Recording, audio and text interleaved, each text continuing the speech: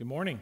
I want to thank you for being here to worship with us. I want to welcome the people online joining us there. Thank you for tuning in. We're continuing on in our Christmas series. Like I said, on this side of Christmas, most of you are probably taking down the decorations and you're not celebrating it anymore. But here, the decorations are staying for just a bit longer. Part of that is because we're tired and we don't want to take them. No, I'm just kidding. It's beautiful. It's a beautiful setting to continue talking about the Christmas story. And for these next few weeks, we're going to look at some different aspects of the story that we don't normally focus in on, just to see what we learn going past his birth and into this visit from the Magi. I think most of us probably have this perfect picture of Christmas in Bethlehem.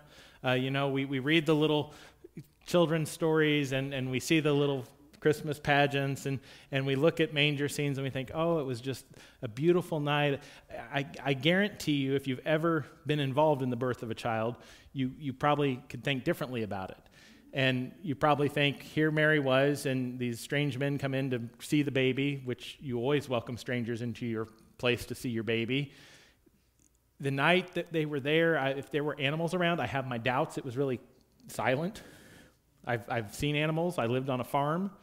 They weren't silent all the time. It's just, we have this ideal picture, and sometimes I think we need to come to see that it isn't exactly what we may have learned when we were a kid. There's a lot more to it. There's a lot of parts that we might hold to for tradition's sake that aren't really the most accurate. There's even songs we sing that may not paint the best picture for us. And while some people would go, well, what's the big deal? What does it matter if we put the three kings in the manger scene? Well, maybe that's not a huge thing, but what I'm getting at is this. We should always be careful when we consider what the Bible actually says versus what popular culture has taught us. There's a difference there. We need to consider what the actual Scripture tells us happened here. At some point, we've got to come to terms that some of what we might have learned throughout our journey of faith, it might not be biblically true. And while maybe it's not a big ordeal when we're talking about the Magi coming or how peaceful it was the night he was born, but there are points where that becomes an issue. And so I would rather us, see the point of seeing mistaken notions of Christmas, it's not to take the joy out of the holiday, but it's rather we need all false notions of these events and our watered-down versions of their significance to be demolished by the Word of God. That's what we uphold as truth. And so I want us to get that in our heads. Within Scripture, we read about the birth of Christ. There are things that we see that we need to emulate, like the idea that singing is a fitting reaction to the birth of Jesus. I mean, again, go back and walk through the story and the way these people received him, that was completely and totally appropriate. It was really the only reaction. I mean, worship, praise, surrender, the sacrificial offering of our lives are the only proper responses to the coming of our Savior. That's really the only way we can celebrate him. We get a glimpse of this kind of worship-filled response when we really dig into the Magi and their story, their part in Matthew chapter 2. These verses will teach us that we can learn about the global purpose of God in all of history and the ultimate purpose of God in our lives. I want us to get that today. I want us to look at this part that we don't always focus in on. And so we're going to read Matthew chapter 2, starting in verse 1, and here's what it says. Now after Jesus was born in Bethlehem of Judea, in the days of Herod the king, behold, wise men from the east came to Jerusalem, saying, where is he who has been born King of the Jews? For we saw his star when it rose and have come to worship him. When Herod the king heard this, he was troubled, and all Jerusalem with him. And assembling all the chief priests and scribes of the people, he inquired of them where the Christ was to be born. They told him, in Bethlehem of Judea, for so it is written by the prophet, and you, O Bethlehem, in the land of Judah, are by no means least among the rulers of Judah. For from you shall come a ruler who will shepherd my people Israel. Then Herod summoned the wise men secretly and ascertained from them what time the star had appeared. And he sent them to Bethlehem, saying, "Go and search diligently for the child, and when you have found him, bring me word that I too may come and worship him." After listening to the king, they went on their way, and behold, the star that they had seen when it rose went before them until it came to the rest over the place where the child was. When they saw the star, they rejoiced exceedingly with great joy. And going into the house, they saw the child with Mary his mother. They fell down and worshipped him. Then opening their treasures, they offered him gifts, gold and frankincense and myrrh. And being warned in a dream not to return to Herod, they departed to their own country by another way. Again, it's a part of the Christmas story that we overlook most times, but did you hear what we just read? This is the part of the story that's filled with magicians and constellations and opposition and deception. I mean, this is like a movie of the week. Remember when they used to have those? This is good stuff. Now, the magicians, they're probably not what we might think of when we hear the word, that they're wise men. The star that leads the wise men to find Jesus, that's not just any star. This is like a supernatural thing going on that God's saying, here, follow this. This opposition is from a king who has a history, who has a reputation of being bad. And deception, just tell me where he's at. I just want to worship him. Not probably true. Flat out lies. There's a lot going on here, and there's a lot to learn that confirms Jesus is the king he is, and the response it requires out of those who believe is something that we need to look at. We need to really dig into. It's something we need to study so that we can know the truth of God's word and discover what part of the story may teach us in light of the newborn king. But before we jump into that, before we get to what we can learn from them, I want to address what we know about them and what we don't know about them. If I were to ask you how many wise men were there, what would you say? 3, right? It's in every manger scene. We don't know that. The best guess is we get 3 because there were 3 gifts, right? So we assume, we have no idea. There could have been 10. There could have been 30 of them. I see some of you going, oh my gosh, he just destroyed Christmas. No, I didn't. I'm just telling you what's true. We don't know, and it's okay to not know, all right? But we don't know how many there were. We don't know a lot about them. We know they weren't kings. Uh-oh, there goes that one, right? This word magi, it translates to wise men. There is a lot of information out there that you can find, that you can search, that you can study that will tell you some things that are believed about them. There's names for them. There's countries they came from. There's a lot that they've pulled together, but none of it's in Scripture. And so you may choose to believe some of it, but we don't know that any of it is scripturally accurate. But what is more important about the Magi is not what we don't know, but what we do know. First, we know their setting, the east. Yeah, it's general. There's a lot of places and possible locations they could have come from, but Matthew tells us they're from the east. They came west in order to find Jesus. Another thing we know about them is they were men of prominence. They were high-ranking officials with power and influence. These men were well respected with roles in both religion and politicals. I feel like I've been off for 3 weeks, and this is the first time I've preached. It's rough. Excuse me. They had roles in both religion and politics in their own lands. The position is evident in the wealth that they brought with them. And the reality is they probably didn't travel alone. I know we get that vision of them on the camels and the 3 of them going over the sand, right? It was probably an entourage. You're carrying a wealth like that, you're not going to go by yourself. You're going to go protected. And again, if it's not just 3 of them, there's 10 of them, and there's enough to protect that 10. This is quite a movement. So we learn about these type of men. This is how we know about them. We learn about them in Daniel. Remember Daniel? The position he got placed in, he was over the Magi. He worked with them. It's likely these men were influenced by Jewish teachings, and through their study of the stars, they were drawn by this star on a journey to worship the one born King of the Jews.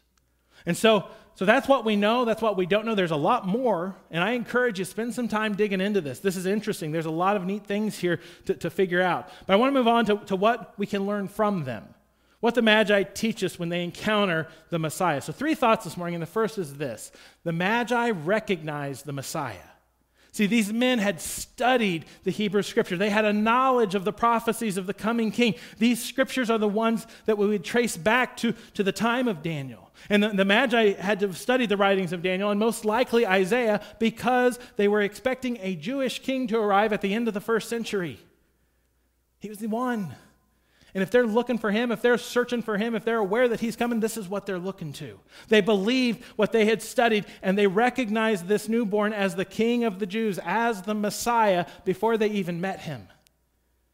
Because of what they had learned, because of the time they'd put, they recognized him as the Messiah. They saw the truth of Scripture. They acknowledged what God had done, knowing that at this point now they had to seek him out.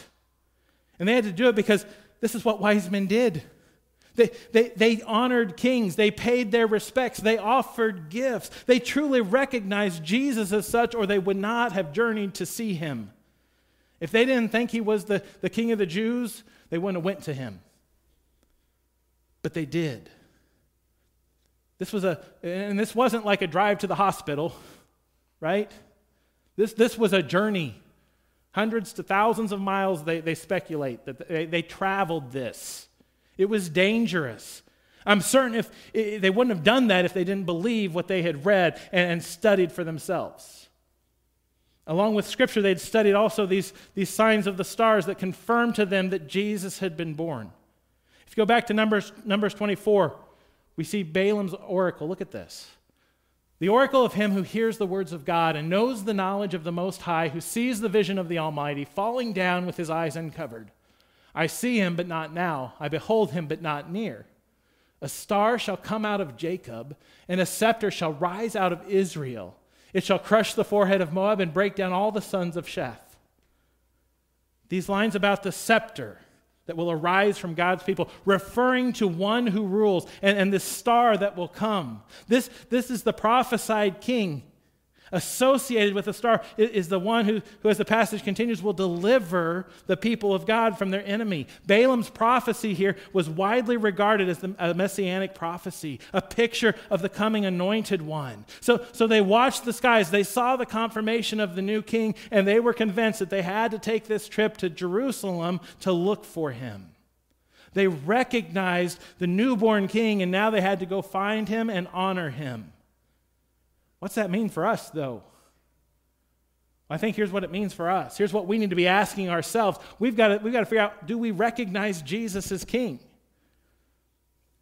We know him, probably most of us know him as Savior, but do we recognize him as King? Do we accept him as King? Do we claim him as Lord? Because there's a difference there. These wise men come to him as King, and we're going to find out, what do they do when they see him? They bow down. They get down before him. See, sometimes I think we look at our Jesus and we equate ourselves with him, right? We're on the same level with him. We don't view him as king. As the Magi believed in what they knew, their response was to go and find him, go and see him. We need to recognize him as king. What is our response to Jesus, okay? Think about that as we look at, after them recognizing him, their response was to come to the Messiah. They knew him. They knew who he was. They were aware of his birth, and now they had to come to him. Upon their arrival to Jerusalem, they start asking around, where is this one that is born King of the Jews? Have you heard about it? Where is he at? And when this happens, what happens? It causes panic. King Herod gets a little anxious about this because he is considered the king of the Jews. So here he is thinking, I'm good, I'm king of the Jews, and these guys come in saying, hey, we're looking for the king of the Jews. They were not looking for Herod, and this troubles Herod. See, he had been given control of Judea by the Romans, and he was this vicious, bloodthirsty tyrant. When he's notified of the arrival of the wise men and their reason for coming, the opposition to Jesus officially began. A lot of times I don't think we view the opposition to Jesus until starting when he starts his ministry and he's teaching and the Pharisees and the scribes are coming at him and trying to trip him up, right? But it began at this moment, right after his birth. Already opposition. Herod's looking for him. Herod finds out what they're calling him and he wants him dead because that's his MO. If he knows somebody's after his position, if someone's trying to become the king of the Jews over him, he's going to find him and he's going to kill him. He was disturbed by this information. All of Jerusalem was deeply disturbed is what the text tells us. Whenever he suspected this, what did he do? He flips out. He says, the actual translation is he was terrified because he felt threatened by this announcement of one who would supposedly seize his reign. He wasn't the only one troubled, though. He gathers the religious leaders and says, hey, what do you guys know? He brings them in. He says, I want to know, are you aware of this? And you know what? They are. They said, oh yeah, he would have been born in Bethlehem. They knew the birthplace because they knew the prophecy. They were aware this was happening, but you know what? They didn't do anything about it. They didn't go to Herod and say, hey, you might want to know. There's a prophecy that this guy's going to be born and it's going to be... They hadn't told him. They hadn't done anything themselves. They didn't go to see the baby. They knew the scripture and they failed to respond. This is a cautionary tale for us. How often do we know God's word, but we don't do what it says? That's rough. But that's what they did. They were aware. They knew it. But they didn't do anything. And here, if these wise men had come to the Messiah, the King, it had to be true. These guys didn't just travel for fun.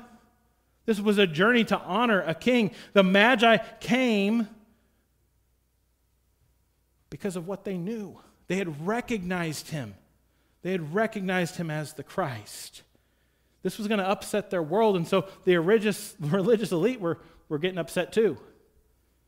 Probably a little more so because Herod was on their case now. Yeah, it disturbed them, King Herod, the priests, the scribes, but it didn't keep the Magi from coming to the king. The Magi responded to the scripture they had studied and fulfilled what was written in Isaiah. Look over in Isaiah chapter 60. Arise, shine, for your light is come. The glory of the Lord has risen upon you. For behold, darkness shall cover the earth, a thick darkness the peoples. But the Lord will arise upon you, and his glory will be seen upon you, and nations shall come to your light, and kings to the brightness of your rising. Nations shall come to your light. These wise men come to the Messiah. It's clearly a picture of God drawing these nations to Jesus, to the light. These men represent the nations coming to the newborn king. The promised Messiah is not merely the King of the Jews, but he is the King of all people. That is amazing. That is, these guys journeyed from the east to the west. I said they estimate it to be hundreds or even thousands of miles in order to find this child, this king. While those who knew the prophecy, living right there in Jerusalem, it did nothing. It did nothing. The wise men, they knew the truth. They had to come to see this king. Ask yourself, have you come to the king? Have you come to him like you need to? Do you come to Jesus in all things or just when it's convenient for you? Again, these men traveled for this. They make a trek to see the king. Sometimes we don't want to drive out to the church to worship the king. Right? I mean, I know that's funny, but this is serious. Do we come to the king in all things? Do we come to him in a proper stature and attitude? I said, I think sometimes we just equate ourselves with Jesus and we're good. But he is the king. He is above all. We are to come to him in humility, Maybe you need to come, but you're like the scribes and the priests, and you're like, I'm not going to do it. They did nothing with what they knew. See, these Magi, they set the example of coming to Christ to fulfill the purpose of honoring and presenting themselves in worship. That's what we need to do. That's why we should come to Jesus, to worship him, to live in worship. And that's truly what they did. They didn't just come to the Messiah. They didn't just recognize the Messiah, but the Magi worshiped the Messiah as king. Their recognition, their journey to the Messiah resulted in the worship of this king. They told Herod, this is why we're here. We're here to worship the new king. And Herod calls him in, he asks him, he finds out, and he goes back and he says, I want to do the same thing. Now, I'm sure he had the reputation. I'm sure they knew this was probably a lie. Herod didn't worship other people. And so we know what happens. But here he is saying, I'm going to do it too. He just wants to find him so that he can kill the baby Jesus. So we see him leave Herod, and we see the star lead them. This is that supernatural thing that again, you need to study a little bit, because this wasn't just any star. This wasn't a star. This star was moving. When we see a moving star, it's an airplane, right? We're all like, oh man, wait. Nope. No, this one had purpose in where it was going. It was guiding them to find Jesus in Bethlehem.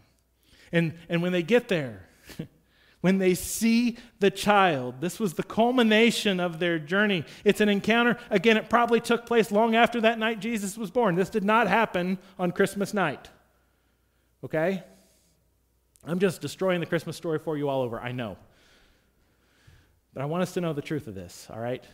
Months later, possibly a year later, here they arrive and they see the child. Regardless of when they showed up, it tells us that they were filled with exceedingly great joy.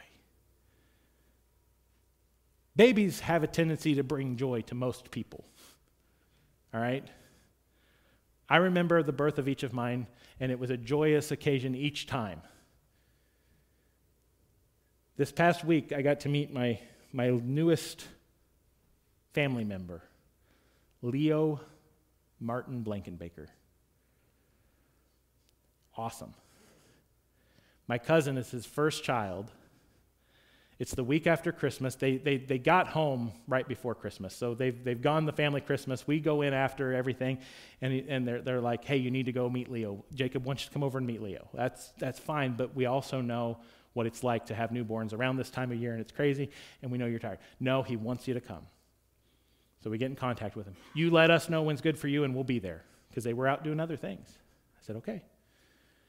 So we get there, and you can just see the joy and tiredness on their faces, right? Yeah, I mean, they're exhausted. But they're ecstatic for us to meet this new member of our family. And my kids they're joyous too. They like, especially Isaac, because if there's a baby boy born in our family, it's like huge, right? We have girls to spare, but boys are a hot commodity in the Mendenhall, Blankenbaker, Martin houses. And so he's like, boy cousin. Like, I know, buddy. And to sit there and hold a new baby, and to see the joy on the faces of the parents, and to know that this has been big for them. It's a huge step for them. And it's awesome. And then I think back to this. And again, this wasn't a newborn, but this is a baby, a toddler, a little child, and these men travel thousands of miles to see him, and when they encounter him, it is exceedingly great joy. That's amazing. That's awesome. I wish we got that way when we thought about our Jesus, or when we came to worship our Jesus. They show up, they're overjoyed, and they respond in the only appropriate way. They bow down and worship. Get that picture in your head. I don't think the manger scenes do it justice. When you got like the one king stands and the one does this and the one's down on his knees. I don't think it was that. I mean, I envision them prostrate just on the ground before this baby because he is the king. These eminent men from the east, nobles of nations, they're bowing down and worshiping a baby. You only bow down when you're in the presence of one that is far greater than you. They had recognized him. They came to him and they worshiped him. They then offer these extravagant gifts. It was customary, particularly in the ancient East, to bring these gifts when approaching a superior. When you look in history and even in Scripture, there are certain ideas associated with these gifts. Have you ever wondered why it was gold, frankincense, and myrrh? Because kids have a hard time saying frankincense. You've heard it in plays. I've seen the YouTube clips of Frankenstein and all. It's great. But why? Why gold, frankincense, and myrrh? They say gold more so emphasizes Jesus' royalty, Jesus as king. The frankincense relates more to Jesus' deity. And the myrrh speaks to his humanity. And research that a little bit, how that myrrh is present at his birth, but also then at his death. Study that for yourselves. These gifts fit for the king that Jesus is, and worship in the only way they could, bringing honor and glory. Think about it. They had studied passages from Daniel, just like these verses out of Daniel chapter 7. Look at these. It says, I saw in the night visions, and behold, with the clouds of heaven there came one like a son of man, and he came to the Ancient of Days and was presented before him. And to him was given dominion and glory and a kingdom that all peoples, nations, and languages should serve him. His dominion is an everlasting dominion which shall not pass away, and his kingdom one that shall not be destroyed. That is our King. That is King Jesus. This is who they come to worship and bow down before. Jesus was this king, and the wise men recognized him as such. They came to him as such, and they worshiped him. It begs the question, do we do the same? Is this how we worship our King? Is this how we offer ourselves to him? They only knew the prophecies about him. We know the whole story. We can read the end of the story if we want to. This part of Matthew gives us a powerful, and in many senses a prophetic picture of joyful, reverent worship. This text, it has the potential to change everything about how you think about your life and your job and your family and really the entire world around you. These 12 verses teach us that the global purpose of God is the glad praise of Christ among the people of the world. He is the King of all people. We're part of that. We are part of that. Consider how God accomplishes this purpose in this passage. He directs nature to lead the wise men. He draws nations for his purpose. He brings them there. So I ask you, how do you worship the Messiah as King? Do you bow down before him? Do you offer your life? Some of us think we have to bring something to him to offer, just your life. Come as you are. We hear that, we don't believe it. But offer yourself to him. Allow your life. We should honestly live for this purpose. We should also die for this purpose. Give our lives, our possessions, our plans and our dreams for the global purpose of God, the glad praise of Christ among all the people of the world. We are part of that purpose. He has called us to that purpose and for that purpose. It's time for us to see that and think outside this. We need to let the nations be glad and sing for the joy of Jesus. We need to show others that. The Magi remind us, like the angels declaring the Christ child that night, and the shepherds running to see him and going back out to tell. The Magi remind us there is need to worship the King and declare him to all the people of the world. I want us to see that. I want us to get that. I want us to begin to let others know that we recognize Jesus as King. We come to him for salvation, and we worship him because he is worthy. It's not because we get something out of it. It's not because he gave us a way to heaven. It's because he is just worthy of worship. The story of the Magi is one that should encourage us in the way that we live. To see that it's not just about us here in Smith Grove or us here in Greenville, but this is a worldwide thing that he has called us to be part of. It's a beautiful part of the story. And I'm so glad that God's led us to kind of continue looking at this because we need this. As we start, I know some of you made some New Year's resolutions, right? And you've already broken them, and that's okay. But I told First Service, don't make any resolutions about your relationship with God. Just make some life changes and choices to follow him like you should. Don't just get in a relationship with him. And sometimes the best way to do that is to encounter that with other people. Join what we're doing here at Smith Grove. Read through Matthew with us as a church. Join the Behold Your God study. We're going to offer some other things in these coming months too. Find a place to plug in. Find a way to grow in your relationship. Here's what I do know, though. If you think you're going to do it alone, you're not. So sign up some people to help you this year. Ask God to give you a passion for his word, for growth, for maturity in your life. Next week, we're continuing on. And I'm going to tell you right now, next week is dark. If you know what King Herod does after this, it's a rough passage. It's probably why we don't study it and preach it. But I'm asking you to pray for me as I prepare, because when you preach passages that you don't use a lot, there's a lot of study involved, a lot of time in figuring out what truth we need to pull out of that. So I ask you to pray for me as I prepare. I'll be praying for you, for God to prepare your hearts for what we're going to learn next week, for what he's going to teach us and show us. But as we move into a new year, what better way to start it than worshiping as the Magi? Seeing their example and saying, that is how I need to live this year. He is our King. As we get ready to close this morning, let's worship him as our King. Let's pray. Father God, once again, I thank you for this time. I thank you for this passage. I thank you for the birth of our Savior.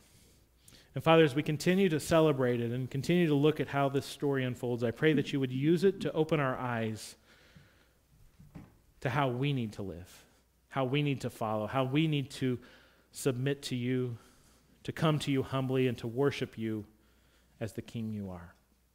So God, continue to grow us, continue to mature us, allow us the boldness to be those that go out and talk about your Son, to tell others that he is our King, that they can come to him.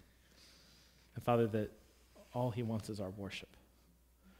So God, help us to be obedient in whatever you lay before us. And we ask that you be honored and glorified by the offering of our song this morning in Jesus' name.